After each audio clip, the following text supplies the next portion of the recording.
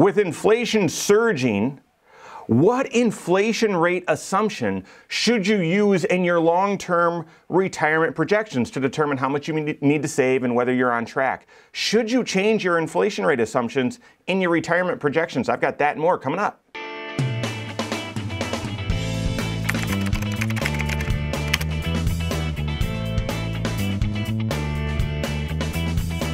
My name is Mike Bernard. I'm the host of the Wise Money Show. I'm also one of the certified financial planners right here at Korhorn Financial Group. Make sure you hit that subscribe button, turn on notifications, and smash that thumbs up button. All right, hopefully inflation is peaking, and because inflation's a rate of change number, as long as inflation is cooling a little bit and not still surging at the same pace, we're going to see that inflation number come down. So I know it's a relief, and the Wall Street cheered the inflation news that we got back in November. We'll see what December says, but it's a rate of change number. So by default, unless we continue printing money and doing some sort of egregious things, inflation should start calming down. Does it come back down to 2%?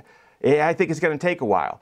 Will we have a double top inflation like we had back in the late 70s, early 80s, where inflation went up, started coming back down, went all the way back up to the peak, and then came down again? Will we see that? I think the odds are actually okay. Like, not okay, that would not be okay, but I think the odds are, there's a chance of that, okay? But as long as gasoline, right, depending on where you live, this could be a bad analogy, gas went from $2 to $4, as long as gas doesn't go from 4 to 8, then the inflation rate's going to come down.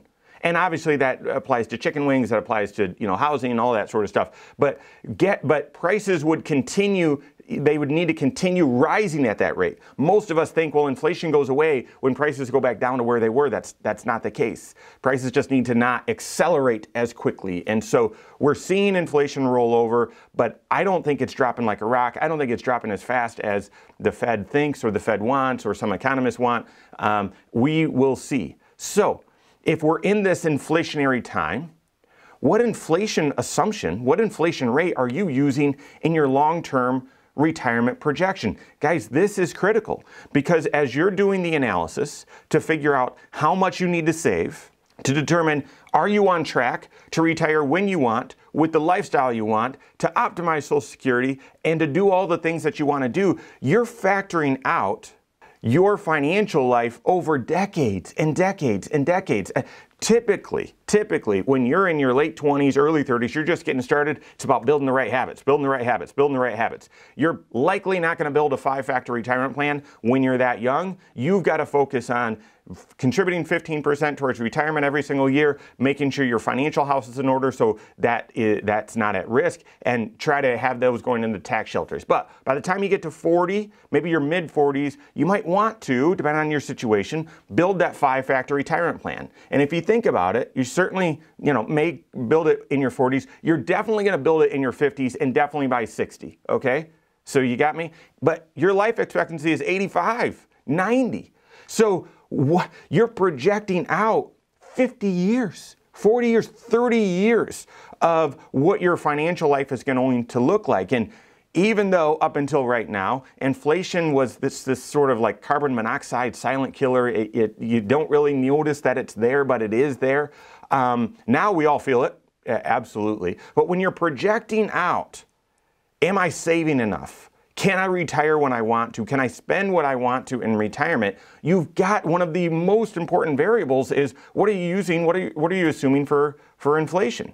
I talk about this 5-factor retirement plan, done lots of videos on it. To determine whether you can retire and whether you're on track to retire, it's a combination of 5 different choices, 5 different factors, okay, that each one is interrelated with the others. They're not independent. So the age at which you want to be done, and also life expectancy, is related to how much you spend. And how much you spend isn't just, groceries. It's your normal living expenses, it's vacations, it's health insurance, it's taxes, all of that applied to an inflation rate over time. Okay, so how much you spend, what your income sources are going to be, how you're going to optimize Social Security, will you have any other income, how much you're saving and how much you have saved up, and then how much investment risk you're comfortable taking. All of those are interrelated. They're all connected. If you don't want to take any investment risk, then that means you're going to have to save more. you're going to need more retirement income. You're going to need to work longer, maybe spend less. Okay, that's the common analogy. But you can look at any one of those. They're interrelated. So going back to that spending, first and foremost, when you're doing your retirement projection or whoever's helping you with that, do you actually know what the inflation assumption is? Do you know? Guys, the online retirement calculator or the financial advisor who just manages your investments and says, oh, I'll help you with retirement too, or your 401k statement that talks about income, do you even know what inflation assumption they're using?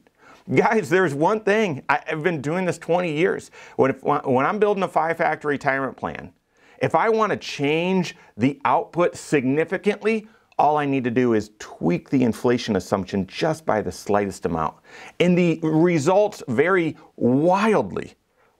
So what inflation assumption are you using? First question I'd ask is, do you even know? If you don't, and your advisor doesn't, you're working with the wrong advisor. You're not getting the right help. Second, are you saying, well, I'm going to use today's inflation rate, so I'm using 8% right now. If you assume inflation is going to be at 8% per year for the rest of your life, for 50 years, you're going to be astounded as to how much you're going to need to save, how little you'll be able to spend, and what impact that does on your retirement. Guys, our economy cannot function at an 8% inflation rate, 7%, 6%, 5%.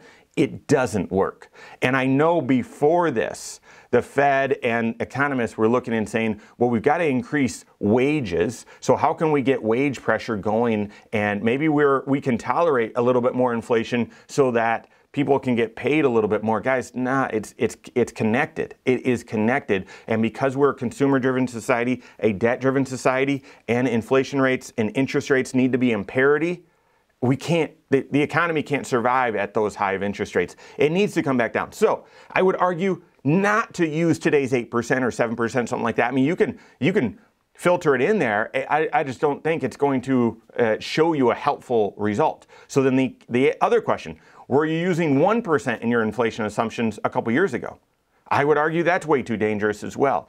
To us, I would recommend a smoothing, okay? A smoothing of what the long-term inflation rate is. And if you look, depending on the season, okay, 3, 4%, you could argue, well, it's been 2 for a while, 2.2, something like that. We've used 3% on average, and that is because we believe that's a consistent average inflation rate. But it's not just based on CPI, it's based on your living expenses. To me, when prices shoot up in one area, I substitute. I will change my habits because it's too expensive to do that. We haven't gone to Disney in a while. We don't go out to eat as much. I haven't had a steak in a long time. And some of you say, that's crazy. Blah, blah, blah. It's not really my taste. And as prices went crazy, I do chicken. Or it doesn't really matter to me, right? So, and you've got the things that really matter where you say, price goes up, I'm still going to do this. But you also have the things that, well, as the price goes up, you say, I guess I don't need that anymore. That's substitution. And therefore, for us, a 3% inflation rate assumption going out throughout retirement is a fair assumption. We inflate health-related expenses at a higher percentage, okay?